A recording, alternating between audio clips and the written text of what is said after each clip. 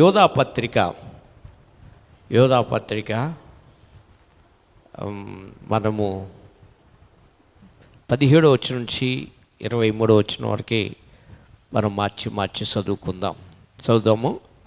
లేకపోతే అందరు కలిసి చదువుదామా? లేకపోతే అందరు కలిసి చదువుదాం. చదవండి చక్కగా. 17వ వచనం. నేను 1 2 3 అనేప్పటికి స్టార్ట్ చేయాలి. అందరూ రెడీగా ఉండండి. Okay, right. 1 2 3.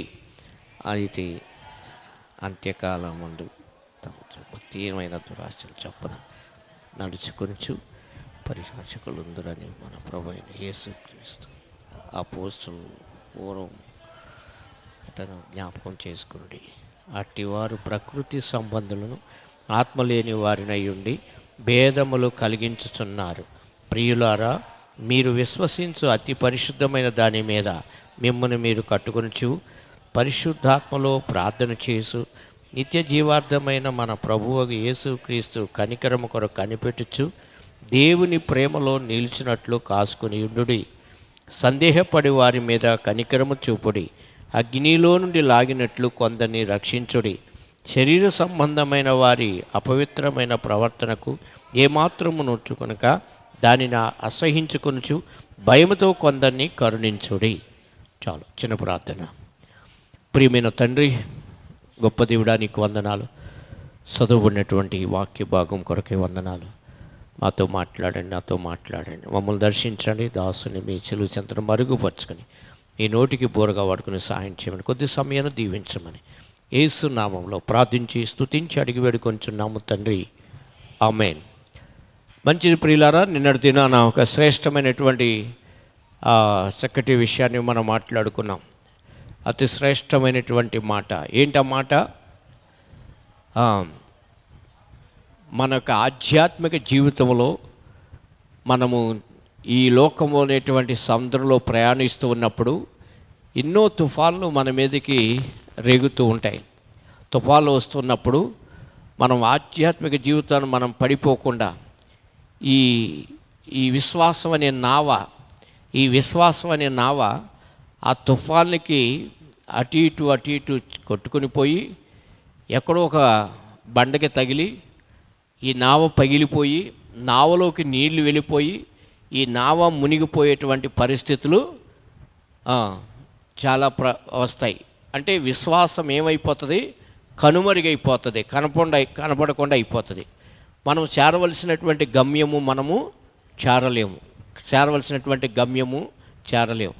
కనుక మన విశ్వాసమును మనం కాపాడుకోవాలి, మన ఆధ్యాత్మిక జీవితాన్ని మనం కాపాడుకోవాలి.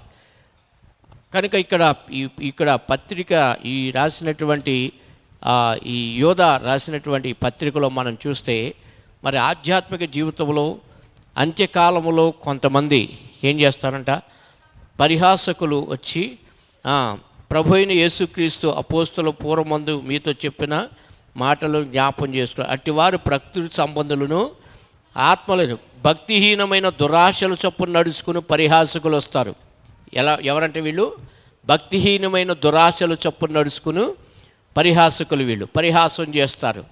భక్తిహీనతతో ఉండి వీళ్ళు ఏం చేస్తారు? మనల్ని కూడా, మన విశ్వాసాన్ని కూడా పాడు చేయటానికి అవకాశం ఉంది. కనుక మనకి ఆధ్యాత్మిక జీవితాన్ని మనం చాలా కాపాడుకోవాలని చెప్పేసి నేను చెప్పాను. దీనికి మన ఆత్మీయ జీవితానికి కొన్ని లంగర్లు మనం వేసుకోవాలి. అంటే లంగర్లు అంటే నిన్న చూపించాను కదా, నిన్న మరొకసారి చూపించున్నాను. లంగర్లు అంటే మరి ఆ యొక్క పడవలో ప్రయాణిస్తున్నప్పుడు, లేకపోతే ఆ షిప్లో ప్రయాణం చేస్తున్నప్పుడు, ఈ షిప్పు కొన్నిసార్లు సముద్రంలోకి వెళ్ళిన తర్వాత ఆ షిప్ తుఫాను రేగినప్పుడు, ఆ భయంకర తుఫాను వచ్చినప్పుడు వాళ్ళు ఏం చేస్తారంటే ఈ షిప్ని ఏదో విధంగా ఆ తెర వేసి ఆ తెరసాపలో నడిపించుకుంటూ గాలికి అట్ట వెళ్తుంది, అట్టే వెళ్ళిపోయి చివరికి కొంత దూరం వెళ్ళిన తర్వాత వారు లోతుని చూసి వారు దగ్గర ఉన్నటువంటి ఆ లంగర్లు చూసారు, కనపడుతుంది కదా, ఆ లంగర్లు ఏం చేస్తారు? కిందకు వదిలేసినప్పుడు అవి లోపలికి అలా గుచ్చుకుని పోయి అలా ఉంటాయి. అప్పుడు ఆ షిప్ అటు ఇటు కదలకుండా ఉంటుంది. కాబట్టి నేను అపోస్తలుల కార్యం 27వ అధ్యాయంలో కూడా పౌలు యొక్క ప్రయాణం గురించి కూడా మీకు చూపించాను. పౌలు ప్రయాణం చేస్తున్నప్పుడు మరి ఆ యొక్క సమయంలో వీరు ప్రయాణంలో చేస్తున్నప్పుడు సముద్రంలో తుఫాను వచ్చినప్పుడు వీరేం చేశారండి, వారి దగ్గర ఉన్నటువంటి లంగర్లను కిందకి వేసి వారి యొక్క షిప్ని వాళ్ళు ఏం చేశారు, కొంతవరకు వారు సేవ్ చేసుకోగలిగారని నేను చెప్పాను. కాబట్టి మన యొక్క ఆత్మీయ జీవితంలో కూడా అనేక సార్లు తుఫాన్లు వస్తూ ఉంటాయి, శ్రమలు వస్తూ ఉంటాయి, రాక తప్పవు, మరి కష్టాలు వస్తూ ఉంటాయి, వేదనలు కలుగుతూ ఉంటాయి, ఇవన్నీ వస్తాయి సహజంగా. అయితే కూడా అలాంటి పరిస్థితుల్లో కూడా మన ఆత్మీయ జీవితాన్ని మనం కాపాడుకోవాలి. ఎలాగూ కాపాడుకోగలం, ఏ విధంగా మనం కాపాడుకోగలం, ఏ విధంగా మనం కాపాడుకోవాలంటే మరి 4 లంగర్ల గురించి నేను చెప్పాను. 4 లంగర్లు. మొట్టమొదటి లంగర్ ఏంటి చెప్పండి? మొట్టమొదటి లంగర్ ఏంటండి? మీరు విశ్వసించు అతి పరిశుద్ధమైన దాని మీద కట్టుకోవాలి. ఏమంటున్నాడు చూడండి, ప్రియులారా మీరు విశ్వసించు అతి పరిశుద్ధమైన దాని మీద మిమ్మల్ని మీరు కట్టుకొనుచు. ఏంటి అతి పరిశుద్ధమైనటువంటిది అంటే ఏంటి చెప్పండి? ఏంటి? దేవుని యొక్క వాక్యము. దేవుని యొక్క వాక్యము కంటే ఇంకా గొప్పది ఏది కూడా లేదు. తిమోతి రాసినటువంటి పత్రికలో ఒక మాట నేను చెప్పడం టైం సాలుగా చెప్పలేదు. అది మొదటి తిమోతి రాసిన పత్రిక 1వ అధ్యాయం 15వ వచనంలో అంటాడు, పాపులను రక్షించుటకు క్రీస్తు యేసు లోకమునకు వచ్చెనని వాక్యము నమ్మదగినది, వాక్యము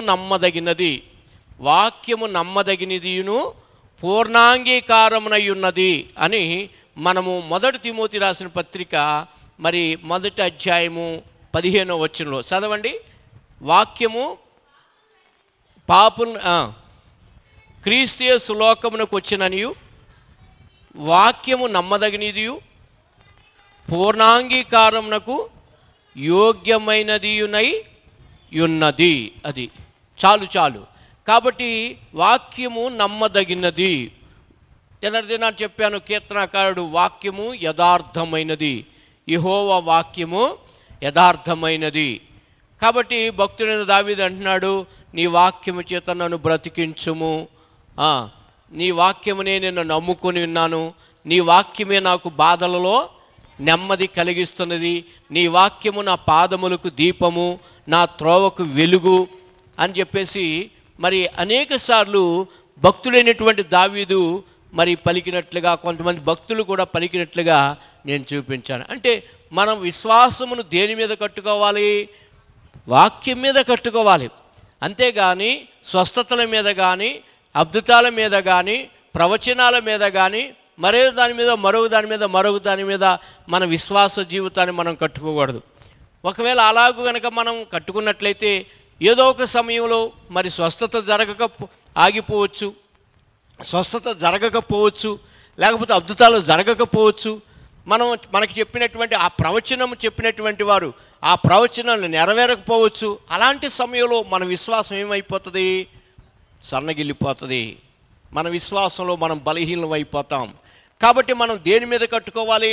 వాక్యం మీద కట్టుకోవాలి. అందుకని మరి మత్తయి సువార్తలో కూడా చెప్పాను కదా, మత్తయి సువార్త 6వ అధ్యాయంలో, కాబట్టి ఈ నా మాట విని వాటి చొప్పున జరిగించు ప్రతివాడును బండ మీద తన ఇల్లు కట్టుకున్న బుద్ధిమంతుని పోలి ఉన్నాడు. వాన కురిసెను, వరదలు వచ్చెను, గాలి విసిరి ఆ ఇంటి మీద కొట్టెను, దాని పునాది బండ మీద వేయబడినది కనుక అది పడలేదు. బండ అనగా క్రీస్తు, క్రీస్తు అనగా వాక్యము. యోహాను రాసినటువంటి సువార్త 1వ అధ్యాయంలో ఆదియందు వాక్యం ఉండెను, వాక్యము దేవుని యొద్ద ఉండెను, ఆ వాక్యమే కృపాసత్య సంపూర్ణుడిగా మన మధ్యలో నివసించుతుందని యోహాను సువార్త 1వ అధ్యాయం. ఆ వాక్యమే శరీరధారి అయి కృపాసత్య సంపూర్ణుడిగా మన మధ్యలో నివసించుతుందని మరి యోహాను రాసినటువంటి సువార్త 1వ అధ్యాయం 16వ వచనంలో మనం చూసాం. కాబట్టి అక్కడ రాయబడినటువంటి 14వ వచనంలో ఆ వాక్యమే శరీరధారి అయి కృపాసత్య సంపూర్ణుడిగా మన మధ్యలో నివసించింది. కాబట్టి వాక్యమైన దేవుడిని మనము ఆధారం చేసుకోవాలి. వాక్యం మీద మన విశ్వాసాన్ని కట్టుకోవాలి. నిన్నటి దినాన ఒక ఫ్యామిలీని కూడా ఎగ్జాంపుల్ మీకు చూపించాను. ఏ ఫ్యామిలీని చూపించాను మీకు తెలుసా? ఎవరిని చూపించాను చూడండి. నిన్న దినాన్ని చెప్పాను కదా, యెషయా సునీత వారి కుటుంబాన్ని గురించి. వారికి ఏం తెలియదు, వారి కుటుంబంలో ఏం అద్భుతాలు ఏం జరగల, వాళ్ళు పేదవారు. నేను ఎగ్జాంపుల్ చెప్తున్నా, సజీవ సాక్ష్యం చెప్తున్నా నేను. కాబట్టి వారి కుటుంబంలో ఏం అద్భుతాలు జరగల, కానీ వారు సంఘాన్ని అంటిపెట్టుకుని ఉన్నారు, దేవుడిని అంటిపెట్టుకున్నారు, సహవాసాన్ని అంటిపెట్టుకున్నారు. కాబట్టి వారి జీవితంలో మరి ఎలాంటి అద్భుతాలు జరగపోయినప్పటికీ వారు వాక్యాన్ని నమ్మారు, వాక్యమును వెంబడించారు, వాక్యమును అనుసరించారు, వాక్యానుసారంగా జీవించారు. కళలు నమ్మలా, కళలు చూసుకోవాలా, ప్రవచనాలు చూడాలా, ఎక్కడో ప్రవచనాలు చెప్తున్నారని వెళ్ళిపోవాలా. లేకపోతే కళలు నమ్ము, కొంతమంది కళలు నమ్ముతారు, కలబలు కవర్లు కళలు చెప్తూ ఉంటారు, నాకు అలా కళలు చూపించాడు, ఇలా కళలు చూపించాడని. అందుకనే కళల మీద మనం ఆధారపడకూడదు. దెయ్యం కూడా చూపిస్తూ ఉంటుంది కళలు. దెయ్యం కూడా లూసిఫర్ ఏం చేస్తుంది, కళలు చూపిస్తూ ఉంటుంది. దెయ్యాలు కళల మీద ఆధారపడకూడదు. చాలామంది సాక్ష్యం చెప్పమంటే, నాకు రాత్రిపూట నాకు చాలా నీరసం వచ్చేసింది, దేవదత్తులు వచ్చి నాకు ఆహారం తినిపించారు అంటారు. దేవదత్తులకి పని ఏం లేదు. ఇంకేమంటారు, దేవదత్తులు నా కాళ్ళు చుట్టూ కాపలా ఉన్నారు దెయ్యాలు రాకోకుండా అంటారు. సెక్యూరిటీ ఇలాంటి కథలు కలబొలు కవులు చెప్తూ ఉంటారు. కళలు నమ్మకూడదు, కళల మీద డిఫెండ్ అవ్వకూడదు. కళలు, దర్శనాలు ఇవన్నీ లేవని కాదు, ఉన్నాయి. దర్శనం ఉన్నాయి, కళలు ఉన్నాయి. యాకోబు కూడా కలగన్నాడు యాకోబు. కాబట్టి అది ఎంతవరకు ఉండాలంటే అంతవరకు ఉండాలి. కానీ అన్నిటికంటే శ్రేష్టమైనది ఏంటిది, దేవుని యొక్క వాక్యం. 143వ కీర్తనలో చూపించాను కదా, దేవుడే అక్కడ భక్తుడు ఏమన్నాడు, నీ నామం కంటే ఏమన్నాడు, నీ వాక్యమును హెచ్చించి ఉన్నావు. నిన్న దినని చెప్పాను కదా, మీరు రాసుకోలేదా? ఆ మాట చూడండి, ఏమంటున్నాడు దేవుని యొక్క వాక్యంలో. 138వ కీర్తన 38వ కీర్తన 2వ చరణంలో, నీ పరిశుద్ధాలయం తట్టు నేను నమస్కారం చేయుచున్నాను, నీ నామం అంతటి కంటే నీవిచ్చిన వాక్యము నీవు గొప్ప చేసి ఉన్నావు. నీ వాక్యమునే గొప్ప చేసి ఉన్నావు. కాబట్టి దేవుడే వాక్యమును గొప్ప చేస్తే, దేవుడే తన నామమును కంటే, దేవుడు తన నామమును కంటే వాక్యమే గొప్ప చేస్తే మనమేమి నమ్ముతున్నాం, దయ్యాలు నమ్ముతున్నాం, బూతకపు మాటలు నమ్ముతున్నాం, చెకినాలు నమ్ముతున్నాం, చెకినాలు చూస్తున్నాం, లేకపోతే సోది వింటున్నాం. సోది నమ్ముతున్నాం. ఏం నమ్ముతున్నాం? సోది నమ్ముతున్నాం. ఏమండి, ఈ మధ్య సోది ఎక్కువైపోయి, నేను చెప్పాను కదా, కుమారుడా తిమోతి, జనులు ఏం నమ్మక హితోపదేశమును, దేవుడు హితోపదేశం నమ్మక ఏం చేస్తున్నారంట, దురద చెవులు గలవారై తమ స్వకీయ దురాశల వలన తమ కొరకు పోగు చేసుకుంటున్నారని చూసాం. కాబట్టి ప్రియులారా, మనము దేని మీద కట్టుకోవాలో, మన విశ్వాసము వాక్యం మీద కట్టుకోవాలి. యేసుక్రీస్తు ప్రభువారు మత్తయి సువార్తలో అంటాడు, భూమి గతించిపోయినా, ఆకాశమును గతించిపోయినా నా మాటలు మాత్రము గతించువని యేసుక్రీస్తు ప్రభువారు మత్తయి సువార్తలో అంటాడు ఆయన. కాబట్టి ఆకాశం గతించిపోవచ్చు, భూమి గతించిపోవచ్చు, పంచభూతములు మిక్కటమైన ఏంటంతో లయమవచ్చు, కానీ దేవుని వాక్యం మాత్రము నిరంతరము నిలుస్తుంది. కనుక దేవుని వాక్యం మీదే మనము డిఫెండ్ కావాలి తప్ప మరి దేని మీద మనం డిఫెండ్ కాకూడదు, దేని మీద మనం ఆధారపడకూడదు. వాక్యం మీదే మనం కట్టుకోవాలి. మన పునాది వాక్యం మీదే వేసుకోవాలి. వాక్యం మీదే మన పునాది వేయాలి. వాక్యం మీదే మనం పునాది వేస్తే వాక్యము నిరంతరము నిలిచేది. వాక్యం ఎప్పుడు ఉంటుంది, వాక్యం ఎల్లకాలం ఉంటుంది, వాక్యము ఎప్పుడు ఉంటుంది. వేల సంవత్సరాలు గడిచిపోయినా దేవుడు చెప్పిన నాడు కొండ మీద చేసిన ప్రసంగం ఈనాడు కూడా ఉంది వాక్యము. దేవునికి స్తోత్రం, హల్లెలూయా. వాక్యం ఎప్పుడు ఉంటుంది. కాబట్టి వాక్యం మీద కట్టుకోవాలి. రెండవదిగా మనం చూసినట్లయితే అక్కడ భక్తుడు అంటున్నాడు, ఏమంటున్నాడండి, పరిశుద్ధాత్మలో మీరు ప్రార్థన చేయాలి. రెండవ లంగర్ ఏంటంటే, దేవుని బిడ్డలు ఎలా ప్రార్థన చేయాలంటే పరిశుద్ధాత్మలో ప్రార్థన చేయాలి. చేస్తున్నామా? పరిశుద్ధాత్మలో ప్రార్థన చేస్తున్నామా?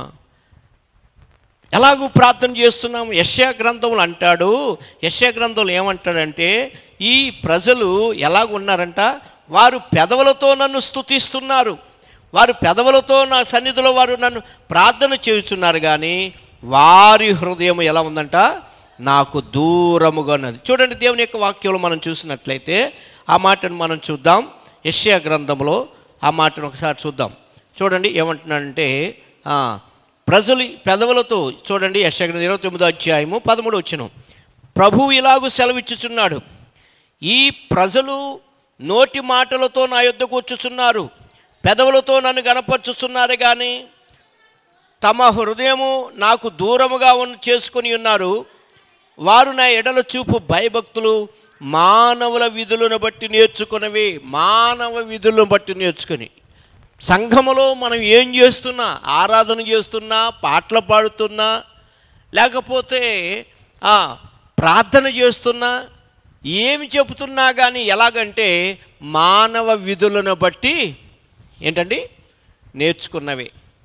మానవులు పద్ధతులను బట్టి నేర్చుకున్నవే. పద్ధతులను బట్టి మనం సాక్ష్యం చెప్తున్నాం. సాక్ష్యం కూడా కొంతమంది ఏం చేస్తారంటే దానికి ఒక క్రమం ఉంటుంది. ఏమండి? దానికి ఒక క్రమం ఉంటుంది. కొన్ని చోట్ల ఏం చేస్తారంటే సాక్ష్యం చెప్పాలంటే మొట్టమొదట ఏం చేయాలి? కానుక ఇవ్వాలి. పాస్టర్ గారికి మంచి బైబిల్లో చక్కగా కానుక పెట్టాలి. కొంచెం కానుక కొంచెం ఎక్కువ పెడితే ఇంకా కొంచెం టైం ఎక్కువ ఇస్తారు. కొన్ని సంఘాలు అలా ఉంటాయి. ఏమండి? అక్కడ అర్థమైందా? కానుక పెడితే ఒకసారి ఒక ఆమె ఏం చేసింది, ఇట్లాగే ప్రార్థన సాక్ష్యం చెప్తాను వచ్చింది. సాక్ష్యం చెప్తాను వచ్చింది. సరేనమ్మా అని చెప్పి సాక్ష్యం చెప్పమని చెప్పేసి అన్నా. కొత్తగా వచ్చింది ఒక ఆమె, సాక్ష్యం చెప్తాను అనండి అంది. సరే చెప్పమ్మా చెప్పింది, సాక్ష్యం చెప్పింది. సరే చెప్పిన తర్వాత ఆమె ఏంటి బైబిల్ ఎతుకుతూ ఉంది. ఎక్కడో పెట్టింది ఒక ₹2 కాగితం. ₹2 కాగితం ఎతుకుతుంది. ఇక్కడ టైం అయిపోతుంది. నాకు టెన్షన్. ఏం ఎతుకుతున్నావు అమ్మ అంటే కానికేద్దామనండి, కానికిద్దామని మీకు అన్నది. సరే మొత్తానికి అమ్మ తర్వాత ఎద్దుగానే పోనీ కానుకలు పెట్టి వేసేది కానీ వెళ్ళమ్మంటే లేదులండి సాక్ష్యం చెప్పాను కదా కానుక ఇవ్వాలంది. మరి నేను అనుకున్నాను నేను కానుక ఏమి ఎత్తుందో ఎక్కువ ఎత్తుందో అనుకున్నా. తర్వాత ఎతికి బైబిల్ తీయండి అంది. బైబిల్ తీసా. బైబిల్లో పెట్టింది ₹2. ఓ నా తల్లి నీకు స్తోత్రం అయినా అనుకున్నా. సరే మొత్తానికి ఇది ఇట్లాగుంటే కొన్ని చోట్ల అది ఒక పద్ధతి. కానుక పెడితేనే సాక్ష్యం చెప్పాలి. అర్థమైందా? కొంతమంది ప్రార్థనలు చేస్తారు. ఎలాగ ప్రార్థనలు చేస్తారు అంటే యేసుక్రీస్తు ప్రభువారు మత్తయి సువార్తలో చెప్పారు, మీరు ప్రార్థన చేసినప్పుడు వేషధారుల వలె ఉండకూడే. ఎలా ఉండాలంట? ఏ విధంగా ప్రార్థన చేయాలి? మత్తయి సువార్తలో అంటున్నాడు, మీరు వేషధారులు చదువునానా మీరు ప్రార్థన చేయనప్పుడు వేషధారుల వలె ఉండకుడి, మనుషులకు కనబడవలని సమాజ మందిరంలోను ఎక్కడెక్కడ ప్రార్థన చేస్తారంట? సమాజ మందిరంలోను వీధుల మూలల్లో నిలిచి ప్రార్థన చేస్తూ ఉంటారు. ఇది మానవులు కల్పించే ప్రార్థన. కొంతమంది ఏంటంటే ప్రార్థన చేయమంటే గట్టిగా చేస్తారు ప్రార్థన. ఇక వాళ్ళు చేస్తే ప్రార్థన పక్కన వాళ్ళు చేయడానికి అవకాశం ఉండదు. అర్థమైందండి?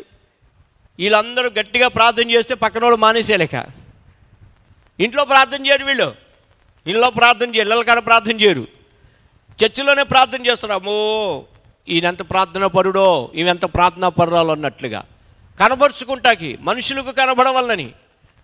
మనుషులను సంతోషపెట్టేవాడంట దేవుని ఎప్పుడు సంతోషపెట్టాడంట. కాబట్టి మనుషులు కనబడేటట్లు మనం ప్రార్థన చేయకూడదు. మన ప్రార్థన ఎవరికి కనపడాలి? దేవునికి కనపడాలి. మన ప్రార్థన ఎక్కడికి వెళ్ళాలి? దేవుని దగ్గరకు వెళ్ళాలి మన ప్రార్థన.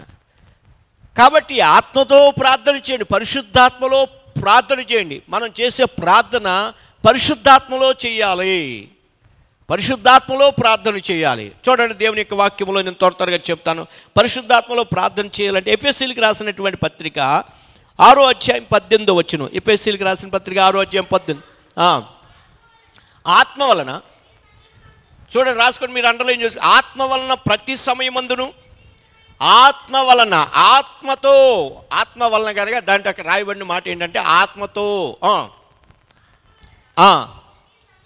ప్రతి సమయమునందును ప్రతి విధమైన ప్రార్థనలను విజ్ఞాపనలను చేయుచు ఆ విషయమై సమస్త పరిశుద్ధుల నిమిత్తం పూర్ణమైన పట్టుదలతో విజ్ఞాపన చేసు మెలకువగా ఉండుడి అంటున్నాడు. ఏమంటున్నాడండి? మెలకువగా ఉండుడి. ఏమంటున్నాడంటే ఆత్మ వలన ప్రతి సమయమందును ప్రతి విధమైన ప్రార్థనలను విజ్ఞాపనలు చేసు ఆ విషయమై సమస్తమైన పరిశుద్ధుల నిమిత్తము పూర్ణమైన పట్టుదలతో విజ్ఞాపన చేయొచ్చు మెలకువగా ఉండుడి. ఆత్మ వలన, ఆత్మలో ప్రార్థన చేయటం, పరిశుద్ధాత్మలో ప్రార్థన చేయటం. నేను చూపిస్తాను పరిశుద్ధాత్మలో ప్రార్థన చేయటం అంటే ఏంటో కూడా ఇంకా చూపిస్తాను. ముందుకు వెళ్తాను, త్వరగా వెళ్దాం. కనుక ప్రియులారా, మనం ప్రార్థన చేయనప్పుడు ఎలాగూ కొంతమంది చేస్తారండి పొడి మాటలు. ఎలా ఉంటాయండి వాళ్ళ మాటలు? ఎలా ఉంటాయి? చాలా పొడిగా ఉంటాయి. అసలు బతుకులు ఉండవు. ప్రార్థనకు ఒక మొదల ఉండదు, చివర ఉండదు. కొంతమంది ప్రార్థన చేస్తారు, ఆదికాండం మొదలుపెట్టి ప్రకటన గ్రంథం వరకు వెళ్ళిపోతారు. ఆదికాండంలో మొదలు పెడతారు, ప్రకటన గ్రంథం వరకు వెళ్ళిపోతారు. అర్థమవుతుందా? అసలు ప్రార్థన అంటే ఏంటో, ప్రార్థన ఎలా చేయాలో అవగాహన కూడా ఉండదు కొంతమంది అంటారు ప్రార్థన ఎలా చేయాలో రాసి ఇవ్వండి అంటారు. రాసి ఇచ్చేది ప్రార్థన నువ్వు చేసేది? ఇది రాసి ఇచ్చేది కదా, ఇదన్నా స్టేట్మెంట్ రాసి ఇవ్వటానికి? కొంతమంది అట్లా అంటారు, ప్రార్థన ఎలా చేయడం మాకు రావట్లేదండి రాసి ఇవ్వండి అంటారు. కాబట్టి ప్రియమైన దేవుని బిడ్డలారా, మనము ప్రార్థన చేయనప్పుడు ఆత్మలో ప్రార్థన చేయాలి, పరిశుద్ధాత్మలో ప్రార్థన చేయాలి. ఏ విధంగా ప్రార్థన చేయాలంట? ప్రతి విధమైనటువంటి ప్రార్థనలు విజ్ఞాపనలు చేస్తూ ఆ విషయమై సమస్త పరిశుద్ధుల నిమిత్తము పూర్ణమైన పట్టుదలతో విజ్ఞాపన చేయుటకు మెలకువగా ఉండుడి. పరిశుద్ధుల నిమిత్తమై పూర్ణమైన పట్టుదలతో అందరి కొరకు ప్రార్థన చేసేవారిగా ఉండాలి. అర్థమైందండి? దేవుని ఆత్మ కలిగిన వారు అలాగూ ప్రార్థన చేస్తారు. ఆత్మ కలిగిన వారు ఆత్మతో ప్రార్థన చేసేవాళ్ళు, ఆత్మలో ఆరాధించేవాళ్ళు అలాగుంటారు, ఆత్మలో ప్రార్థన చేసేవాళ్ళు. అర్థమవుతుందా? ప్రియమైన దేవుని బిడ్డలారా, దేవుని యొక్క వాక్యంలో మరొక మాట చూద్దాం. చూడండి, నేను ఎగ్జాంపుల్ నేను చూపిస్తాను. మొదటి సమూయేలు గ్రంథం మనకు తెలిసిన విషయమే. మొదటి అధ్యాయం 15వ వచనంలో అన్న అనేటువంటి ఒక సహోదరి ఉంది. ఆమె గొడ్రాలుగా ఉన్నది. ఆమె శిలోహలను దేవుని మందిరములకు వెళ్ళింది. ఆమె మందిరంలో ప్రార్థన చేస్తుంది. ఏ విధంగా ప్రార్థన చేస్తుందంటే, దైవజనుడైనటువంటి ఏలి ఆమెను చూసి, ఓ అన్నా, ఏంటి ఎంతకాలం నువ్వు ఇంకా మత్తురాలుగా ఉంటావు, మద్యముతో మత్తురాలవై ఉంటావు అని దైవజనుడైనటువంటి ఏలి అంటున్నాడు. అన్నా, ఇంకెంతకాలం నువ్వు మద్యముతో మత్తురాలవై ఉంటావు అని అడుగుతుంటే, అప్పుడు ఆమంటున్న మాట ఏంటి తెలుసా? నా ఏలినవాడా, నేను మనోదుఖము గలదాన్నై ఉన్నాను. నేను ద్రాక్షారసమునైనను మద్యమునైనను నేను సేవించలేదు, కానీ నా ఆత్మను నేను యెహోవా సన్నిధిలో కుమ్మరించుకొనుచున్నాను. నా ఆత్మను నేను యెహోవా సన్నిధిలో కుమ్మరించుకొనుచున్నాను. చూసారా ప్రియులారా? అర్థమైందా? పాత నిబంధన గ్రంథంలో ఆత్మ ఎక్కడుందండి? పరిశుద్ధాత్మ దేవుడు ఎప్పుడు ఇచ్చాడు? కొత్త నిబంధనలో యేసుక్రీస్తు ప్రభువారు ఆరోహణం వెళ్ళిపోయే ముందు శిష్యులతో చెప్పాడు, నేను వెళ్ళి మీ మధ్యకి ఆత్మను పంపిస్తాను, ఆదరణకర్తని ఆత్మను పంపిస్తాను. ఆత్మ మీ మధ్యలోకి వచ్చి మిమ్మల్ని సర్వసత్యంలో నడిపిస్తాడు, ఆత్మ మిమ్మల్ని ఆదరిస్తాడు, ఓదారుస్తాడు చెప్పాడు. మరి పాత నిబంధనగా ఆత్మ అంటే ఏంటి? ప్రియమైన దేవుని బిడ్డలారా, చూడండి, ఇక్కడ దేవుని యొక్క వాక్యంలో మనం చూసినట్లయితే, నా ఆత్మను దేవుని యొక్క సన్నిధిలో కుమ్మరించుకుంటున్నాను అంటున్నాడు. ఎక్కడ కుమ్మరించుకుంటున్నట? దేవుని సన్నిధిలో కుమ్మరించుకుంటుంది. దేవుని యొక్క వాక్యంలో మరొక మాటను కూడా మనం చూద్దాం. దేవుని యొక్క వాక్యంలో కీర్తనకారుడు 62వ కీర్తన 8వ వచ్చాను. త్వరగా చదవాలి. 62వ కీర్తన 8వ వచ్చాను. ఆయన సన్నిధిని, అది ఆత్మను కుమ్మరించటం అంటే ఆయన సన్నిధిని మీ హృదయాలను కుమ్మరించండి. అన్న తన హృదయాన్ని కుమ్మరిస్తుంది అంటే హృదయపూర్వకమైనటువంటి ప్రార్థన, ఆత్మలో ప్రార్థన చేయటం అంటే హృదయపూర్వకమైనటువంటి ప్రార్థన చేసినప్పుడు మరొకటి ఏమి ఉండకూడదు. హృదయంలో వేరే థాట్స్ ఉండకూడదు, వేరే ఆలోచనలు ఉండకూడదు, వేరే తలంపులు ఉండకూడదు. మనం ప్రభుతో మాట్లాడుతున్నాం, ఒక అధికారితో మాట్లాడుతున్నప్పుడు, ఒక గొప్ప అధికారితో మనం మాట్లాడుతున్నప్పుడు, ఒక ఎమ్మెల్యేతో, ఒక మినిస్టర్తో మాట్లాడుతున్నప్పుడు ఎంత భయంతో మాట్లాడతాం, ఎంత తడబడితో ఎంత భయంతో మాట్లాడుతాం, ఎక్కడ తప్పులు వస్తాయో అని ఎంతగా మనం ఆలోచించి వివేచన కలిగి మాట్లాడతాం. దేవుని సన్నిధిలో ఎలాగూ ప్రార్థన చేస్తున్నాం పూర్ణ హృదయముతో. అర్థమైందండి? నా హృదయమును కుమ్మరించుకుంటున్నాను అంటుంది అన్న. ఇక్కడ భక్తుడు అంటున్నటువంటి మాట ఏంటంటే, ఆయన సన్నిధిని మీ హృదయములను కుమ్మరించుడి. ఆయన సన్నిధిలో మన హృదయాలని కుమ్మరించాలి. అది అంటే హృదయపూర్వకమైనటువంటి ప్రార్థన మనం చేయాలి. ఆత్మలో ప్రార్థన చేయటం అంటే మన హృదయంలో మరొక తలంపులు ఉండకూడదు. మనం దేవునితో మాట్లాడుతున్నాం, దేవుని యొక్క ఆ దర్శనమును చూస్తూ, దేవుని ముఖమును చూస్తూ దేవునితో మాట్లాడుతున్నాం. అదండి భక్తుడైనటువంటి యెషయా అంటాడు, 6వ అధ్యాయం మనకు తెలుసు. ఏమంటున్నాడు? ఆయనను నేను చూసినప్పుడు, ఆయన యొక్క గొప్పతనాన్ని నేను చూసినప్పుడు, ఆయన యొక్క ఔన్నత్యాన్ని నేను చూసినప్పుడు, నేను అయ్యో, నేను అపవిత్రమైనటువంటి పెదవులు కలవాడును, అపవిత్రమైనటువంటి పెదవుల మధ్య నేను నివసించుచున్నాను. నేను నశించి తిని అయ్యో అంటున్నాడు. చూసారా?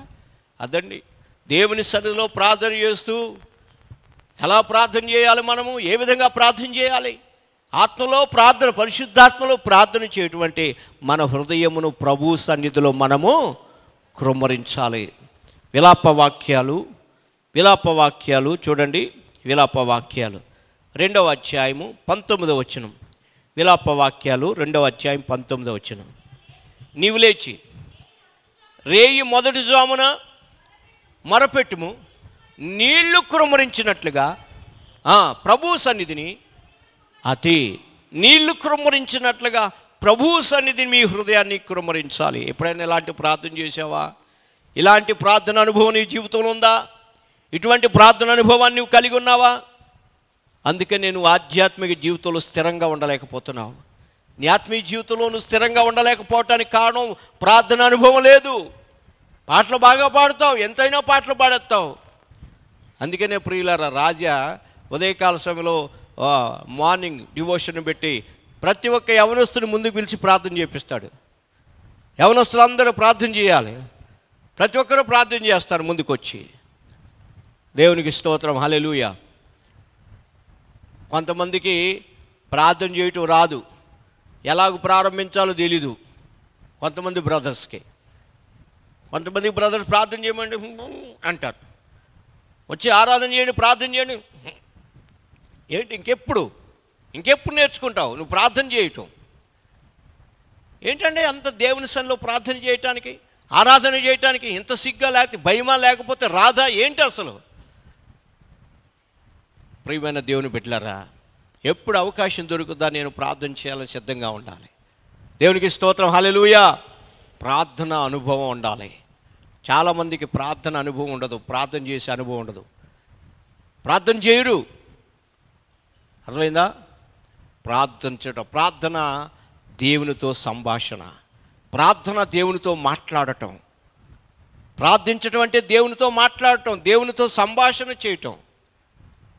కాబట్టి ప్రార్థన అనుభవం. ప్రియమైన దేవుని బిడ్డలారా, ప్రార్థన గురించి చాలాసార్లు చెప్పాను, ఎలాగ ప్రార్థన చేయాలి, ఏ విధంగా ప్రార్థన చేయాలి, ఎటువంటి ప్రార్థన వింటాడని. మళ్ళీ నేను దాంట్లోకి వెళ్ళను, ఆ టాపిక్లోకి వెళ్ళను. కానీ ఇక్కడ ఆత్మలో, పరిశుద్ధాత్మలో మనం ప్రార్థన చేయాలి. దేవుని బిడ్డలైనటువంటి మనం పరిశుద్ధాత్మలో ప్రార్థన చేయాలి. ఒకసారి అపోస్తుల కార్యంలో మనం చూసినట్లయితే, అపోస్తుల కార్యంలో స్టెఫెనును రాళ్లతో కొడుతున్నారు. అప్పుడు స్టెఫెను ఏమంటున్నాడు తెలుసా? చూడండి, దేవుని యొక్క వాక్యంలో మనం ఆ మాటను మనం చూసినట్లయితే, స్టెఫెను దేవుని ఆత్మతో నింపబడినటువంటి వాడై ఏమంటున్నాడు చూడండి. అక్కడ మనం చూస్తే ప్రియమైన దేవుని బిడ్డలారా, 55వ వచనం. అయితే అతడు పరిశుద్ధాత్మతో నిండిన వాడై ఆకాశం వైపు తేరు చూసి దేవుని మహిమను, యేసు దేవుని కుడిపార్శ్వమందు నిలిచి ఉండుట చూసి. ఏం చేస్తున్నాడండి? ఎలా నింపబడ్డాడు? స్టెఫెను ఎలా నింపబడ్డాడు? పరిశుద్ధాత్మతో నింపబడిన వాడై. స్టెఫెను లాక్కొచ్చారు. స్టెఫెన్ని ఎక్కడున్నారా? చూడండి, స్టెఫెను ఏం చేశారు? బయటకు తీసుకొచ్చారు. ఇక రాళ్లతో కొడతానికి సిద్ధంగా ఉన్నారు. ఆ పరిస్థితిలో స్టెఫెను ఎలా ప్రార్థన చేస్తున్నాడు? పరిశుద్ధాత్మతో నింపబడిన వాడై ఆకాశం వైపు తేరు చూసి దేవుని మహిమను, యేసు దేవుని కుడిపార్శ్వమందు నిలిచి ఉండట చూసి. చూడండి ఏమంటున్నాడు తెలుసా? ప్రభువుని గురించి మొరపెట్టుచు 59వ వచనం. యేసు ప్రభువా, నా ఆత్మను చేర్చుకొనుము అని స్టెఫెను పలకగా వారు అతన్ని రాళ్లతో కొట్టిరి. అప్పుడు మోకాళ్ళుని ప్రభువా, వారి మీద ఈ పాపము మోపకము అని గొప్ప శబ్దముతో పలికెను. ఈ మాట పలికి నిద్రించెను. అర్థమవుతుందా? పరిశుద్ధాత్మతో నింపబడినటువంటి వాడు దెబ్బలు గుర్తుపెట్టుకోవట్లా, దెబ్బలు తగట్లా, వాళ్ళు దూషించే దోషణ మాటలు, హింసలు, వాళ్ళు రాళ్ళు కొడుతూ అదన్నీ పట్టించుకోవట్లా. అంటే పరిశుద్ధాత్మలో ఉన్నటువంటి వ్యక్తి ఎలా ఉంటాడంటే, ఇక రెండో విషయం ఏమి గుర్తుపెట్టుకోవడం. కొంతమంది ప్రార్థన చేస్తారా, పిల్లలతో ఆడుకుంటూ ఉంటారు. కొంతమంది మోకరిస్తారా ఆడు బుగ్గకి ఇచ్చుతూ ఉంటారు. నేను గమనిస్తూ ఉంటే ఇక్కడ అటువంటి మోకరించినట్టు మోకరిస్తారు, ఆ పక్కంతో చెవు గిలుతా, కొంతమంది పేళ్ళు చూస్తా. నిజం నేను గమనిస్తూ ఉంటా. ఇదేనా ప్రార్థన చేసినప్పుడు దేవునితో మాట్లాడుతున్న భయం లేదా నీకు? అటు ఇటు తిరుగుతారు కొంతమంది. ప్రియమైన దేవుని బిడ్డలారా, స్టెఫను పరిశుద్ధాత్మతో నింపబడినటువంటి వాడై స్టెఫన్ ఏం చేశాడు? దేవుని యొక్క దర్శనమును, దివ్యమైనటువంటి ఆ దర్శనాన్ని చూస్తున్నాడు. ఆ దివ్యమైన దర్శనాన్ని చూస్తున్నాడు. వాళ్ళు దూషణ మాటలు, వాళ్ళు అంటున్నటువంటి మాటలు, వాళ్ళు కొడుతున్నటువంటి దెబ్బలు స్టెఫన్కి ఏమాత్రం కూడా అవి కనబడట్లేదు. దేవుని యొక్క ఆత్మచేత నింపబడిన వారు, పరిశుద్ధాత్మ చేత నింపబడిన వారికి దేవుని తప్ప మరి ఇది కనపడదు. హల్లెలూయా. దేవుని నామమునకి స్తోత్రము కలుగును గాక. దేవుని బిడ్డలం ఎప్పుడు కూడా అటువంటి అనుభవాన్ని మనం కలిగి ఉండాలి. నువ్వేంటి నేనేంటి మనం ఎవరైనప్పటికీ కూడా. అర్థమవుతుందా? ఇక్కడ ప్రార్థన చేస్తున్నాను అనుకోండి, బయట రబ్బని శబ్దం అందరూ లేచి పరిగెత్తారు ఏంటో కళ్ళు తెరిచేసి. పిడుగుబడినా మనం అట్లా గుండిపోవాలి. ఒకవేళ పిడుగుబడినప్పుడు నువ్వు కనుక లేచి బయటికి వెళ్ళిపోయావనుకో, బయటికి పరిగెత్తనుకో, నువ్వు ప్రాణంతో ఉండిపోతావు. అర్థమవుతుందా? ప్రాణంతో ఉండిపోతావు. ఒకవేళ నువ్వు ఇక్కడ ఉన్నావు అనుకో, మన మీద పిడుగుబడింది, మనం చచ్చిపోయానుకో, డైరెక్ట్గా పరలోక రాజ్యానికి పోతాం. హల్లెలూయా. అది శ్రేష్టమా, ఇది శ్రేష్టమా? ఎందుకంటే ఇంకెంతకాలం అండి పాడు జీవితం, జీవితం, బతుకెందుకు కదా. కాబట్టి ప్రియమైన దేవుని బిడ్డలారా, ఎంత గొప్ప శబ్దం వచ్చినా, ఏది జరిగినా మీకు అనవసరం. వెళ్ళేవాళ్ళు వెళ్తారు, చూస్తారు, దానికి ఉండేవాళ్ళు, దానికి వాలంటీర్స్ ఉంటారు, వాళ్ళు చూసుకుంటారు. చిన్న చిటికి శబ్దం వచ్చినా సరే కళ్ళు తీసి చూసేస్తావు. ఏం ప్రార్థన ఈ ప్రార్థన? అయితే నువ్వు ఎలా ప్రార్థనలో ఎలా ఉన్నావు నువ్వు? అర్థమైందా? పిల్లలు ఏడుస్తున్నా నువ్వు చూస్తావు, అటు ఇటు చూస్తూ ఉంటావు. Thank you Jesus. హల్లెలూయా, హల్లెలూయా. ప్రియమైన దేవుని బిడ్డలారా, దేవుని యొక్క వాక్యములో కీర్తనకారుడు 25వ కీర్తన మొదటి చరణంలో చూడండి, ఏమంటున్నాడు? యెహోవా, నీ దిక్కునకు చూసి నా ఆత్మను ఎత్తుకొనిచున్నాను. నా దేవా, నీ యందు నమ్మిక ఉంచున్నాను, నన్ను సిగ్గుపడనీకము. చూసారా ఏమంటున్నాడండి? ఏమంటున్నాడు భక్తుడు? యెహోవా, నీ దిక్కునకు చూసి నా ఆత్మను ఎత్తుకొనిచున్నాను, నా దేవా, నీ యందే నమ్మిక ఉంచున్నాను, నన్ను సిగ్గుపడనీకము. అది దేవుని వైపు చూసి, పరిశుద్ధాత్మతో దేవుని వైపు చూసి ప్రార్థన చేసేవారు సిగ్గుపడరు. హల్లెలూయా. ప్రియమైన దేవుని సంగమా, ప్రియ దేవుని బిడ్డలరా, రెండవ మెట్టు ఏంటంటే మన ఆధ్యాత్మిక జీవితంలో రెండవ మెట్టు, ఇది ఒక లంగరు. ఈ విశ్వాసం అనే నావ ఈ లోకం అనే సముద్రంలో ప్రయాణిస్తున్నప్పుడు వచ్చినటువంటి ఎన్నో ఆటుపోట్లకి మనం నిజంగా దేవుని ఆత్మచేత మనం నింపబడకపోతే మనం ఎప్పుడో కొట్టుకుపోతాం. అర్థమవుతుందా? నా జీవితంలో నేను చెప్తున్నాను, నాకు ఎన్నో తుఫాన్లు వచ్చినాయి. అయినప్పటికీ కూడా ప్రభు సన్నిధిలో కూర్చుని, ప్రభువా నీవే నా దిక్కు, ఇక్కడ నాకు దిక్కు ఎవరు లేరు ప్రభువా. ఈ బొల్లారం ప్రాంతము ఇంత దూరము, ఫోన్స్ లేవు. ఏ చిన్న సంఘటన జరిగినా ఫోన్ చేయాలంటే, ఊరికి ఫోన్ చేయాలంటే గాంధీ బొమ్మ దగ్గరికి వెళ్ళాలి, చెప్పాలి, నెంబర్ తీసుకోవాలి. ఆ నెంబర్ ఇస్తాడు, నువ్వు పలానా టైంకి రండి అంటాడు. ఆ టైంకి మళ్ళీ వెళ్ళాలి, అక్కడికి వెళ్ళి ఫోన్ చేయాలి. వాళ్ళు కూడా ఇంట్లో ఫోన్ లేదు పాస్టమ్మ గారికి, అక్కడ ఒక షాపుకు ఫోన్ చేయాలి. ఆ షాపు ఫోన్ చేస్తే వాళ్ళు ఏమని చెప్తారంటే, మీ వాళ్ళు ఎవరు రాలేదండి, ఎవరైనా వస్తే చెప్తామండి అంటారు, లేకపోతే కౌరు పంపిస్తామంటారు. అర్థమవుతుందా? వాళ్ళు కౌరు పంపించాలి ఇంటికి, మా అత్తగారింటికి కౌరు పంపించాలి, పాస్టమ్ గారింటికి. వాళ్ళు మీ అల్లుడు గారు, మీ కూతురు గారు ఫోన్ చేసింది రండి అని చెప్పాలి, వాళ్ళు రావాలి. ఇదండి పరిస్థితి. ఉత్తరం రాస్తే వారం రోజులకి సరైన అడ్రస్సులు ఉండవు, సరైన అడ్రస్సులు లేవు, ఇక్కడ ఇంటి నెంబర్ లేవు. మేము ఉత్తరం వేస్తే వెళ్తుంది కానీ వాళ్ళు ఉత్తరం వేస్తే మా దగ్గరికి రాదు. అర్థమవుతుందా? అయినప్పటికీ కూడా దిక్కు ఎవరు? అది ప్రభువా ఇక్కడికి ఎందుకు నడిపించావు? చంపితే చస్తాం, బ్రతికిస్తే బ్రతుకుతాం.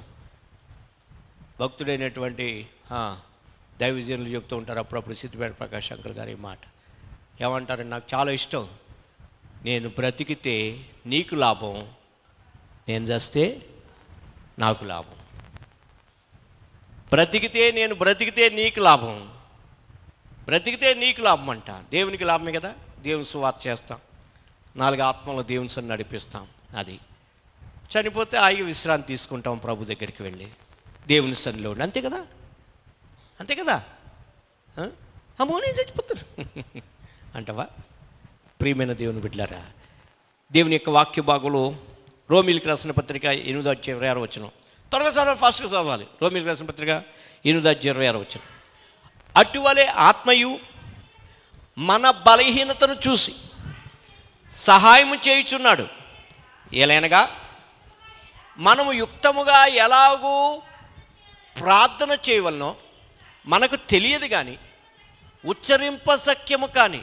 అది ఆత్మలో ప్రార్థన చేయటం ఎలాగంటే పరిశుద్ధాత్ముడు అటువలే ఆత్మయు మనకు సహాయం చేయుచున్నాడు.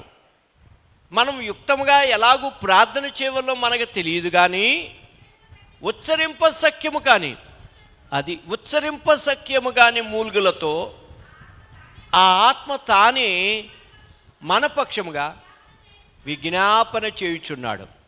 మీరు ఏమనుకోనంటే నేను ఒక మాట చెప్తాను, లైవ్లో వినేవాళ్ళకు కూడా నేను ఈ మాట చెప్తున్నాను, మీరేమనుకోవద్దు దయచేసి, మీకు నమస్కారం దండాలు పెడతాను, ఏమనుకోవద్దు. ఒకసారి నేను ఒక సంఘంలో వెళ్ళే ఒక వ్యక్తి ఆమె ప్రార్థన చేస్తూ ఉంది. మేము పక్కన కూర్చున్నాము, ఆమె ప్రార్థన చేస్తుంది. ఆమె ప్రార్థన చేస్తూ ఏమంటుంది తెలుసు? అంటుంది. ఓసి నీ దుంప దగ్గర నీకు దెయ్యం పట్టిందా, నాకు భయం వేసింది, కప్పుకుని పక్కన అంటుంది. అలా లేచేపాటికి నేను పక్కన ఉన్న బ్రదర్ని అడిగాను, ఏంటి బ్రదర్ ఆమెకి ఏమైనా అయిందంటే, ఏం కాదండి వాళ్ళ ప్రార్థన అంతేనండి, వాళ్ళు ప్రార్థన మొదలు పెడితే చాలు ఎక్కిళ్ళు వచ్చినట్టుగా ప్రార్థన చేస్తారు వాళ్ళు. అది తర్వాత చూస్తే ఈ లోపల వెంటనే ఆయన ఆమెను చెప్పాడని కళ్ళు తెరిచేసింది. ఆమె నిజమైన ప్రార్థన ఉంటే ఒక చుక్క కన్నీరు లేదు. ఏం ప్రార్థన అండి? వేషధారణ ప్రార్థన. ఏం ప్రార్థన అది? మీకు తెలుసా? మీరు ఎప్పుడైనా విన్నారా ఇలాంటి ప్రార్థన? కొంతమంది ప్రార్థన చేస్తారు అంట, దయ్యం పట్టిన వాళ్ళు మూలిగినట్టు. అన్న ప్రార్థన చేసింది. ఎలా ప్రార్థన చేసింది? దైవజనుడైనట్టు, ఏలి ఎంతకాలం మద్యముతో మత్తురాలవై ఉంటావు, ఉచ్చరింప సఖ్యము కాని మూలుగులతో ప్రార్థన చేయమంటే అదే ప్రార్థన. ఉచ్చరింప సఖ్యం కాని మూలుగులతో ప్రార్థన చేయమంటే అదేనా ప్రార్థన? ముక్కుతూ మూలుగుతూ ప్రార్థన చేయటమా? నీ హృదయము బద్దలవ్వాలి. దేవునికి స్తోత్రం, హల్లెలూయా. నీ గుండె పగలాలి ప్రార్థన చేస్తే. అర్థమవుతుందా? హృదయం లోపల నుండి రావాలండి, పెదవుల నుండి కాదు, గొంతులో నుండి వచ్చే ప్రార్థన కాదు, లోపల నుండి రావాలి. నువ్వు ప్రార్థన చేస్తే నీ ప్రక్క వ్యక్తి షేక్ అయిపోవాలన్నమాట. షేక్ అయిపోవాలంటే గట్టిగా అరిచేయకండి, అరవటం కాదు. షేక్ అయిపోవాలంటే అరవటం కాదు, గట్టిగా అరిచి ఓహో అని ప్రార్థన చేయటం కాదు. పక్కలో వచ్చి కట్లు పెట్టి మనం ఇప్పుడు బాగా స్లాప్ చేస్తారు, ఏం గొడవ మీకు గొడవ మాకు అన్నట్టు. అసలు మనం ప్రార్థన చేస్తే ఎలా ఉండాలంటే పక్క మనిషికి డిస్టర్బెన్స్ ఉండకూడదు. అర్థమైందా? అలాగూ ప్రార్థన చేయాలి. మన ప్రార్థన మనకి అట్లా అని చెప్పేసి మోకరించగానే చక్కగా వెళ్ళిపోతారు వీళ్ళు. ఎక్కడికి? దర్శనాలకి వెళ్ళిపోతారు, దర్శనం చూస్తాకి. ఇదా ప్రార్థన? అర్థమైందా? మస్తు స్థలం ఇచ్చాడు దేవుడు. ఏమంటే మనకి పైకి వెళ్ళి ప్రార్థన చేసుకోవచ్చు. మేము ఇంతమంది చేసేవాళ్ళం ఆల్ నైట్ ప్రేయర్లో. ఇంతకుముందు పాత వాళ్ళు తెలుసు, ప్రార్థన చేసుకుంటే పైన స్లాబ్ వేసేసి ఉంది, పైన ఏమి లేదు, కప్పు లేదు. బ్రదర్స్ పైకి వెళ్ళిపోయేవాళ్ళు, యవనస్తులు పైకి వెళ్ళిపోయాడు ప్రార్థన, సిస్టర్స్ కింద చేసేవాళ్ళు. ఎక్కడ మొత్తం అక్కడొకళ్ళు ప్రార్థన చేయండి అంటే అక్కడే కూర్చొని ప్రార్థన చేస్తారు తప్ప అసలు అక్కడి నుంచి కదలో. అదే అక్కడే కూర్చొని ప్రార్థన చేస్తాం. నేను ప్రార్థన చేస్తే నా ప్రభుకి వినపడ, నా ప్రభుతో నేను ఏకమైపోవాలి, నా ఆత్మ ప్రభు ఆత్మలో కలిసిపోవాలి అన్నట్లుగా ప్రార్థన చేయాలి. రైట్. ప్రియులారా, దేవుని నామమునకు స్తోత్రం కలుగును గాక. ఉచ్చరింప సఖ్యం కానీ మూలుగుతో ఎలాగూ ప్రార్థన చేయాలో ఆత్మ తానే మన పక్షం ఉండి ఏం చేస్తుంట విజ్ఞాపనం చేయుచున్నాడు అంటే ఎంత అద్భుతమైన మాట. ప్రియమైన దేవుని బిడ్డలారా, ఉచ్చరింప సఖ్యము కానీ మూలుగులతో ప్రార్థన చేయాలి. దేవుని యొక్క వాక్యంలో కొరింథీయులకు రాసినటువంటి మొదటి పత్రిక 14:15 అంటున్నాడు. ఏమన్నాడు చూడండి, భక్తుడైన పౌలు అంటున్నమాట. కాబట్టి ఆత్మతో ప్రార్థన చేతును, మనసుతోనూ ప్రార్థన చేతును, ఆత్మలో పాడుదును, మనసుతోనూ ఆత్మలో ప్రార్థన చేస్తాడు, మనసులో ప్రార్థన చేస్తాడు. అర్థమైందా? నేను ఆత్మలో ప్రార్థన చేస్తా, మనసులోనూ ప్రార్థన, ఆత్మలో ప్రార్థన, పరిశుద్ధాత్మలో ప్రార్థన. పరిశుద్ధాత్మలో ప్రార్థన చేయటం ఎగబడి భాషలు మాట్లాడటం కాదు, గట్టిగా అరిచేయటం కాదు. అర్థమైందా? భాషలు మాట్లాడేది ఉంది, భాష కూడా ఒక వరమే, కాదని అంటలేదు. కానీ ఎప్పుడు మాట్లాడాలి? సంఘక్షేమం కొరకు మాట్లాడాలి. ప్రవచనాలు ఎప్పుడు చెప్పాలి? సంఘక్షేమం కొరకు ప్రార్థన చెప్పాలి. ప్రవచనం వ్యక్తిగతంగా నీతో నీ దేవునితో మాట్లాడుకో భాషలు. అది ఒంటరిగా ఉన్నప్పుడు ప్రార్థన చేయి. దేవుడు అల్లరికి కర్త కాదు. దేవునికి స్తోత్రం, హల్లెలూయా. దేవుడు అల్లరికి కర్త కాదు. కాబట్టి ప్రియమైన దేవుని బిడ్డలారా, ఇక్కడ పౌలు అంటున్న మాట ఏంటంటే, కాబట్టి నేను ఆత్మలో ప్రార్థన చేతును, మనసుతోనూ ప్రార్థన చేతును, ఆత్మతో పాడుదును, మనస్సుతోనూ పాడుదును. ఏప్రిల్కి రాసిన పత్రిక 5:7 నేను ముగిస్తాను, 2 మాటలు చెప్పేసి ముగించేస్తాను. అయిపోయింది చూడండి. ఏప్రిల్కి రాసిన పత్రిక 5:7 యేసుక్రీస్తు ప్రభువారు ప్రార్థన చేశారు. తాను శరీరధారి అయినప్పుడు జనముల్లో మహారోదనముతోను కన్నీళ్లతోనూ తనను మరణము నుండి రక్షించగలవానికి ప్రార్థనలను యాచనలను సమర్పించి భయభక్తులు కలిగి ఉన్నందున చూసారా, ఆయన అంగీకరింపబడ్డాడు. ఆయన ప్రార్థన దేవుడు విన్నాడు. ప్రియమైన దేవుని బిడ్డలారా, ఆయన్ని బలపరిచాడు దేవుడు. శ్రమ కలగబోతుందని ఆయనకు తెలుసు. ప్రభువుకు ప్రార్థన, తండ్రికి ప్రార్థన చేశాడు. కుమారుడైన యేసుక్రీస్తు ప్రభుల వారు శరీరధారి ఉన్న దిన కన్నీళ్లతోనూ మహారోధనతో ప్రార్థన చేశాడు. మహారోధన, రోదన రోదన రోదన మహారోదనతో ప్రార్థన చేశాడు.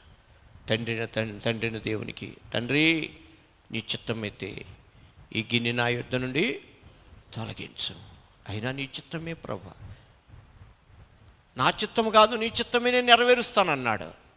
మహారోదనతో ప్రార్థన చేశాడు, కన్నీళ్ళు విడిచి. అర్థమవుతుందండి?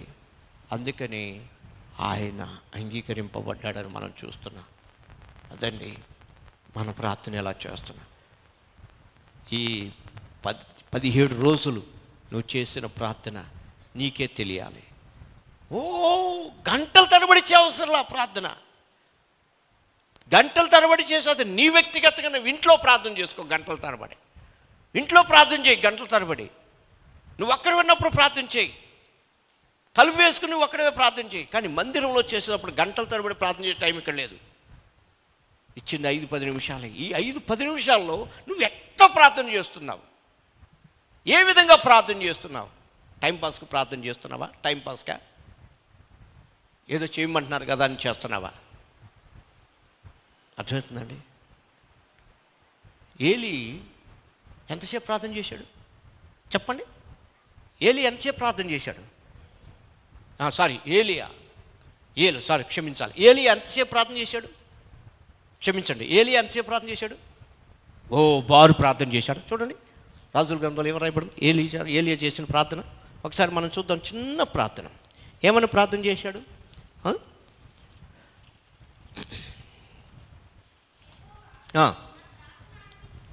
ఒక్కసారి 17వ అధ్యాయం సారీ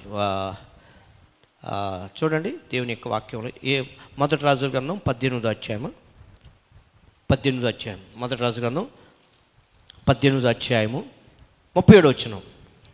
యెహోవా నా ప్రార్థన ఆలకించు. పైన ఇంకొంచెం పైన చదవమా. అస్తమైన నైవేద్యము అర్పించు సమయమున ప్రవక్తేగు ఏలియా దగ్గరకు వచ్చి ఇలాగూ ప్రార్థన చేసిను. యెహోవా అబ్రహాము ఇస్సాకులు ఇశ్రాయేలు దేవా, ఇశ్రాయేలు మధ్య నీవు దేవుడవై ఉన్నావనియు నేను నీ సేవకుడై ఉన్నాననియు ఈ కార్యములన్నీ నీ సెలవు చేత చేసిననియు ఈ దినమును కనపరచుము. యెహోవా నా ప్రార్థన ఆలకించుము. యెహోవైన నీవే దేవుడవై ఉన్నావనియు నీవు వారి హృదయంలో నీ తట్టు తిరగజేయగలవనియు ఈ జనులు తెలియచేయనట్లుగా నా ప్రార్థన అంగీకరించుము. అతడు ఇలాగూ ప్రార్థన చేయుచుండగా చూడండి ఎంత ప్రార్థన చేశాడండి. ఎంత బాలుడు ప్రార్థన చేశాడా. ఒకళ్ళు అంటున్నారు, అన్నయ్య మరి 10 నిమిషాలు టైం ఇస్తున్నాం అన్నయ్య, టైం సరిపోవట్లేదు అన్నయ్య, పాటలు తగ్గించేసి ప్రార్థనకి ఎక్కువ సమయం ఇవ్వండి అన్నయ్య, 10 నిమిషాలు సరిపోవట్లేదు అన్నయ్య అని. నేను అన్నాను, మరి ఎంత కావాలమ్మా టైం, నువ్వు రా కూర్చొని ప్రార్థన చేద్దు, కానీ ఎంతసేపు ప్రార్థన చేస్తావు నేను చూస్తానన్న. సొల్లు కబుర్లు చెప్తారు, సొల్లు కబుర్లు. అవునండి, 15 నిమిషాలు 10 నిమిషాలు సరిపోదు నీకు, 15 నిమిషాలు పట్టుమని అర్ధగంట చేయమంటే ప్రార్థనకి ఏం చేయాలో తెలీదు.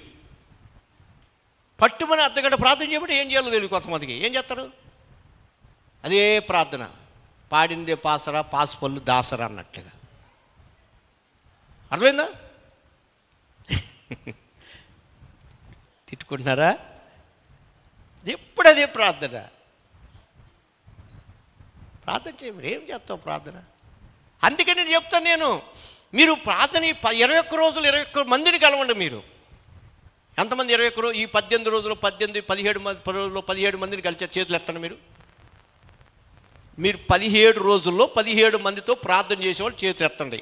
నేను మీకు ఏదైనా గిఫ్ట్ ఇస్తాను ఈసారి. నువ్వు నాకు చెప్పాలి, దుర్గమ్మ నువ్వు ఎవరెవరితో ప్రార్థన చేసావు చెప్పు. నీ 17 రోజులు ఎవరెవరితో ప్రార్థన చేసావు చేయొచ్చు. నువ్వు చెప్పాలి. జయలక్ష్మి చెప్తావా? రాసుకున్నావా? పోయినసారి అలాగే రాసుకోమని చెప్పాను నేను బుక్ మీద. వెరీ గుడ్, రాసుకున్నాను, వెరీ గుడ్. జయలక్ష్మి దుర్గమ్మ కూడా చేసిందంట, పాపం చదువుకోలేదు కాబట్టి రాసుకోలేదు. గుర్తుండొచ్చుగా నీకు. 17 మందిని చూపిస్తావా? ఓకే. ఇంకెవరు పురుషుల్లో చెప్పండి.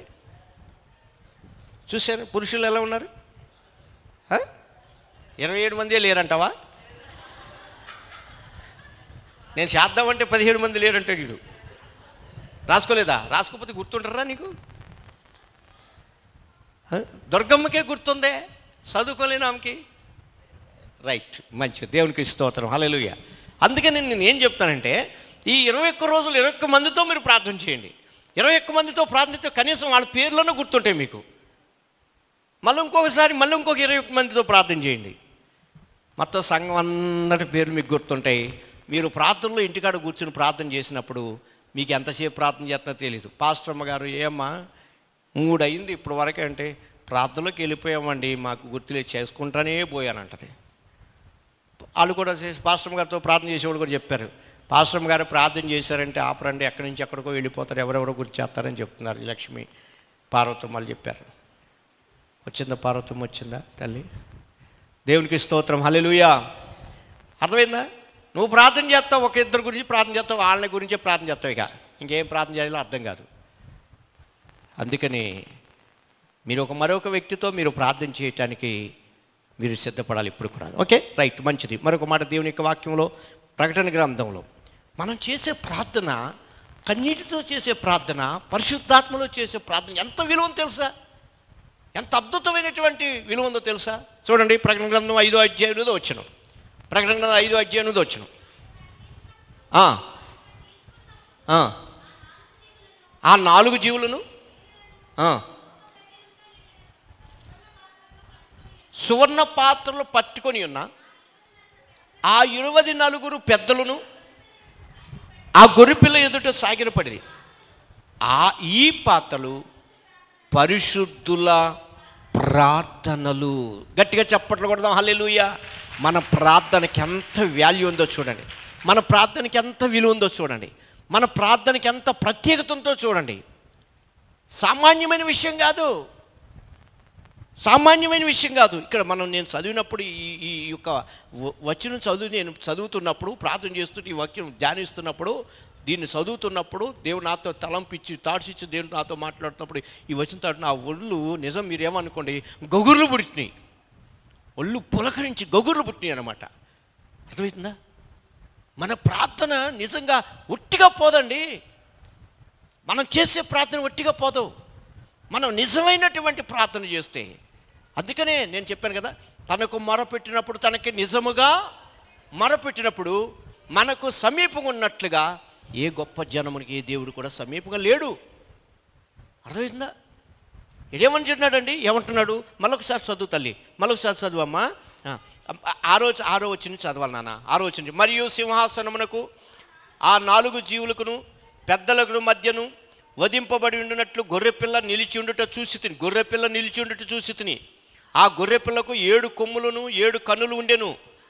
ఆ కన్నులు భూమి మీద అంతటినీ పంపబడి దేవుని 7 ఆత్మలు ఆయన వచ్చి సింహాసనమందు ఆసీనుడై ఉండు వాని కుడి చేతిలో నుండి ఆ గ్రంథము తీసుకొని ఆయన దాన్ని తీసి ఆ 4 జీవులను వీణలను ధూపద్రవ్యములతో నిండిన సువర్ణ పాత్రలను పట్టుకొని ఉన్న ఆ 24 పెద్దలను, ఏ పాత్ర అంట? ఏ పాత్ర? సువర్ణ పాత్ర. సువర్ణ పాత్ర, బంగారుపు పాత్రతో పట్టుకున్న ఆ 24 పెద్దలను ఆ గొర్రెపిల్ల ఎదుట సాగిలిపడి, ఈ పాత్రలు పరిశుద్ధుల ప్రార్థనలు. నువ్వు చేసే ప్రార్థన, నేను చేసే ప్రార్థన, మనం చేసే ప్రార్థన ఎంత అద్భుతమైనటువంటి మాట. మరొక మాట కూడా చూడండి, మరొక మాట దేవుని యొక్క వాక్యం. అదే ప్రకటన గ్రంథం 8వ అధ్యాయం 3వ వచనం. ప్రకటన గ్రంథం 8వ అధ్యాయం 3వ వచనం. మరియు సువర్ణ దీపాతి చేత పట్టుకునేనా వేరొక దూత బలిపీఠం ఎదుట నిలవబడిగా సింహాసనం ఎదుట ఉన్న సువర్ణ బలిపీఠం పైన పరిశుద్ధులందరి ప్రార్థన కలుపుటకై అతడు బహు ధూపద్రవ్యములు ఇయ్యబడెను. అప్పుడు ఆ ధూపద్రవ్యములు పొగ పరిశుద్ధుల ప్రార్థనలతో కలిసి దూత చేతిలో నుండి పైకి లేచి దేవుని సన్నిధి చేరి. గట్టిగా చప్పట్లు కొడతాం, గట్టిగా కొడదాం. బా బా బా బా, ఎంత అద్భుతమైనటువంటి మాట, ఎంత అద్భుతమైనటువంటి మాట. ఈ మాట మీరు అండర్లైన్ చేసుకోండి. చూసావా, మన ప్రార్థన వ్యర్థంగా పోదు. ఎప్పుడు కూడా మన ప్రార్థన వ్యర్థంగా పోదు. ఎంత అద్భుతమైన మాట అండి.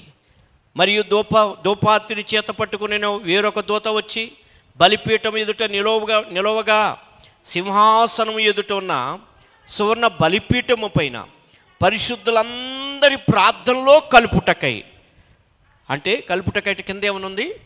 ఇచ్చుటకై. చూడండి ఏముంది కింద పుట్టినట్లో? ఇచ్చుటకై అతనికి బహు ధూపద్రవ్యములు ఇయ్యబడెను.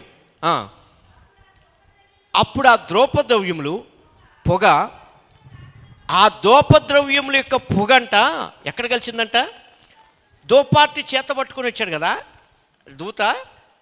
ఆ ధూప అందరికీ ఎక్కడికి వచ్చింది? అది పరిశుద్ధుల యొక్క అందరి ప్రార్థనలో కలుపుకొని అతని బహు ధూపద్రవ్యములు ఇయ్యబడెను. అప్పుడు ఆ ధూపద్రవ్యముల పొగ పరిశుద్ధుల ప్రార్థనలతో కలిసి దూత చేతిలో నుండి పైకి లేచి దేవుని సన్నిధికి చేరింది. హల్లెలూయా, హల్లెలూయా. అందుకని మీరు ప్రార్థన చేయనప్పుడు పరిశుద్ధాత్మలో ప్రార్థన చేయండి, పరిశుద్ధాత్మతో ప్రార్థన చేయండి, పరిశుద్ధాత్మలో ప్రార్థన చేయండి. అర్థమైందా? ప్రియమైన దేవుని బిడ్డలారా, చేస్తున్నావు అటువంటి ప్రార్థన. అలాగూ ప్రార్థన చేస్తే నీ ప్రార్థన దేవుని సన్నిధిలోకి వెళ్తే దేవుని సన్నిధిలో నుంచి నీకు జవాబు రాదా? వస్తుందా రాదా? చెప్పండి. మనం హలో అని ఫోన్ చేస్తే అవతల వ్యక్తి ఫోన్ ఎత్తితే ఫోన్ కరెక్ట్గా ఉంటే, కనెక్షన్ ఉంటే, ఏమండి సిగ్నల్ కరెక్ట్గా ఉంటే అవతల వ్యక్తి హలో అంటాడా అనడా? చెప్పండారా, అంటాడా లేదా? అనట్లేదు అంటే ఏం లేనట్టు? సిగ్నల్ లేదు. నీ ఫోన్కి సిగ్నల్ లేదు, నీ ఫోన్ కలవట్లేదు, అందుకని అక్కడి నుండి ఆ రిప్లై రావట్లేదు. నీ ప్రార్థనకి జవాబు రావటల్లా. చేస్తున్నావు సంవత్సరాల తరబడి ప్రార్థన చేస్తున్నావు, కానీ ప్రయోజనం ఇల్లే.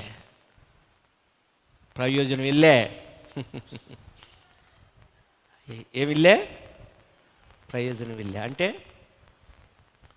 తమిళ వాళ్ళు ఉన్నారు ఇక్కడ ఎవరన్నా? ప్రయోజనం లేదు, ఇల్లే అంటే లేదు. అంతేనమ్మా, రాదా? ప్రయోజనం లేదు. అర్థమైందా? కర్ణాటకలో ఉన్నారు కానీ తమిళ లేదు మన దగ్గర. తమిళోళ్ళు కూడా ఉంటే బాగుండు. ఒరిస్సా వాళ్ళు ఉన్నారు, కర్ణాటకలో ఉన్నారు, తమిళోళ్ళు లేరు. దేవునికి స్తోత్రం, హల్లెలూయా, ప్రైజ్ ది లార్డ్. ఎంత అద్భుతమైనటువంటి మాట. ప్రియమైన దేవుని బిడ్డలారా, చివరిగా 2 మాటలు చెప్పేసి ముగించేస్తా. నేను కరెక్ట్ టైంకి ముగిస్తాను, 9 గంటలకల్లా ముగించేస్తా. ఇంకా 5 నిమిషాల్లో 2 మాటలు చెప్పేస్తా.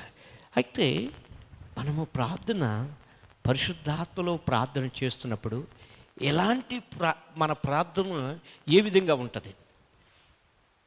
దేవుని యొక్క వాక్యంలో 1 సమూయేలు గ్రంథం 7వ అధ్యాయము, 1 సమూయేలు 7వ అధ్యాయము 5, 6 వచనాలు. 1 సమూయేలు గ్రంథం 7వ అధ్యాయం 5, 6 వచనాలు.